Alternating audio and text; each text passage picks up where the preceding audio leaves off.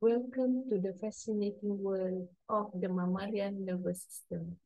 In this exploration, we will delve into the intricate network of nerves, cells, and structures that govern the functions of mammal, brains, and spinal cords, from sensory perceptions to complex behaviors.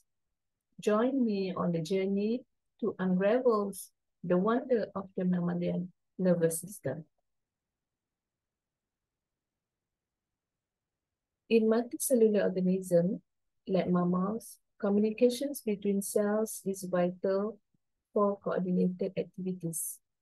Specialized receptors sensitive to change trigger responses, ensuring the organism adapt effectively to its environment, internal or external.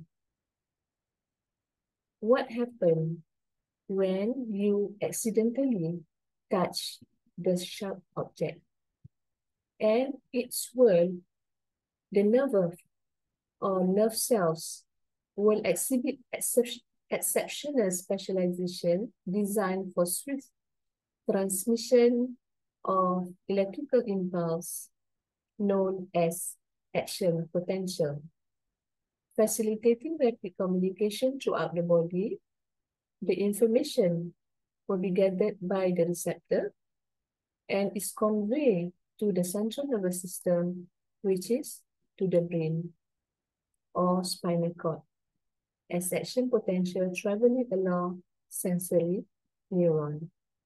And this neuron will possess cell body located in a small swelling known as ganglion outside the spinal cord, and the impulse is then relayed to the intraneuron entirely within the brain and the spinal cord. Subsequently, the impulse is transmitted to the various regions of the central nervous system and along axons that carry it to effectors. And in certain instances, the impulse is transmitted to the effector before reaching the conscious area of the brain, resulting in an automatic response which is devoid of decision-making. And this type of response is known as a reflex, and the organization of neuron involved in terms of reflex arcs. So you will automatically take your hand away from the sharp object. The myelin sheath, where was it located? It is here. Consists of numerous layers of the cell membrane from Schwann cell, and which envelop the axon by wrapping around it rapidly. And this structure serves as electrical insulation for the axon, enhancing the speed of action potential transmission. And it is important to note that not all neurons process myelination. Neurons, like all cells, feature sodium-potassium pump in their cell surface membrane. In neurons, these pumps are particularly active, executing active transport by expelling sodium ions and importing potassium ion. And this process involves moving 3 sodium ions out of the cell for every 2 potassium ions transported in. Additionally,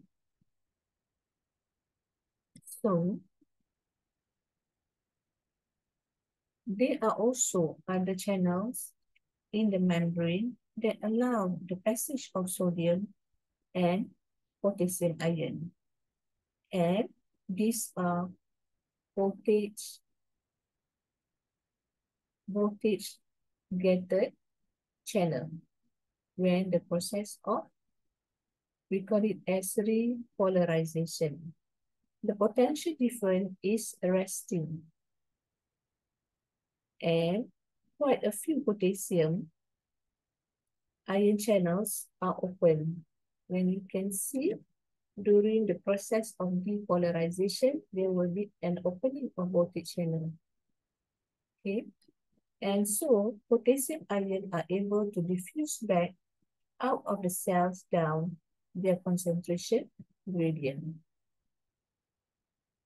And as a result, the neuron has more positive ion outside it than inside it. This means that there is a potential difference of voltage across the axon membrane, and it has a charge about more than 90 millivolt inside compared to the outside. So what it's trying to say is additionally there are voltage gated channel and in the membrane that facilitate the passage of sodium and potassium ion. And the state of this channel, whether open or closed, is determined by the potential difference across the membrane. And during a neuron resting state, this is a process where they call it as hyperpolarization, where voltage-gated potassium channel remain open after the potential reaches the resting level. So during a neuron resting state, a significant number of potassium ion channels are open and enabling the diffusions of potassium ion out of the cell along their concentration gradient at this position, hyperpolarization. And consequently, the neuron exhibit a higher concentration of positive ion inside compared to the inside, establish a voltage difference across the axon membrane. And the resting potential manifests as a voltage change of approximately more than negative 90 MV inside compared to the outside.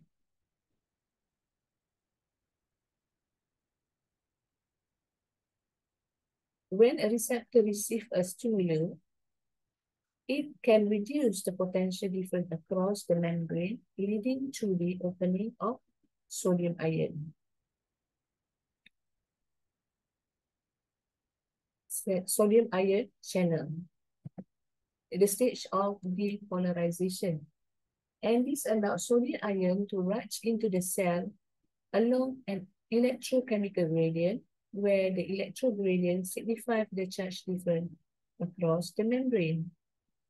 And the chemical gradient represent the difference in sodium ion concentration.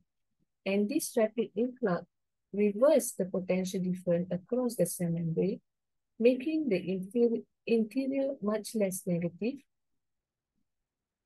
a state referred to as depolarization, as what I'm telling you just now. The stage where there is an opening of voltage gated sodium channel. And the sodium ions continue to flood in until the cell becomes positively charged inside, which is reaching a potential of approximately more than 30, positive 30 MV. And subsequently, the ion channel close. Once it's reached the maximum, and subsequently the ion channel will close. Let's look into the synapse. The alteration in the potential difference across the membrane trigger the opening of potassium ion channel. Subsequently, potassium ions are free to exit the axon following the electrochemical gradient. This outward flow diminishes the positive charge inside the axon, causing a swift return to the value slightly below the resting potential. The voltage-gated potassium ion channel then close, restoring the resting potential, and this series of events is known as action potential. The transmission of action potential occurs when a nerve impulse generated in one part of the neuron rapidly travels along its axon of dendron, and this is facilitated by the depolarization of one membrane region, setting up local circuit that cause depolarization in adjacent area, allowing the nerve impulse to sweep along the axon. In myelinated neuron, local circuit cannot be established in the region covered by the myelin sheath. Instead, nerve impulses lead from one node of Ranvier to the next, a phenomenon known as solitary conduction. This significantly enhances the speed at which action potentials propagate along the axon. When the two neurons converge, they do not make direct contact. Instead, a slight gap known as synaptic cleft. You can see from this diagram, separate them. The membrane preceding the synapse is referred to as the presynaptic membrane, while this area is considered presynaptic neuron or presynaptic membrane, and while the membrane on the opposite side is termed the postsynaptic membrane. And collectively, this entire structure is denoted as a synapse. Calcium ion rapidly diffuse into the cytoplasm of the neuron, moving along their concentration gradient. When an action potential reaches the presynaptic membrane, it triggers the opening of voltage-gated calcium's ion channel.